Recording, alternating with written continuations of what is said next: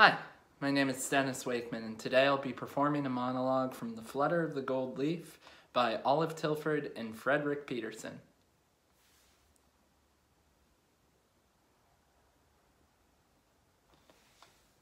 I will work, work, work. Not a voice to help me, not a smile of hope, not a touch of sympathy.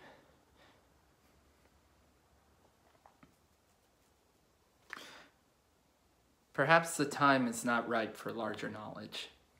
Nature and the divinity that guides her must protect their new evolving creature.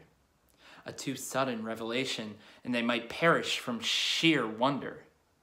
Yes, the truth must come softened as a dream to the man-child's brain. Its naked light might sear and blind him forever. But to me, it is given to see, to hear, and keep saying, "In the light." Oh, from what planet is the call? From what one of 100 million spheres? How many centuries was it sent outward to the deaf, the dumb, and the blind? And what is the word? Is it hail, help, hope?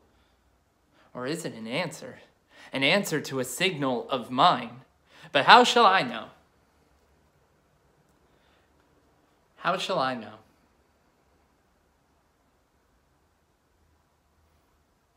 Thank you.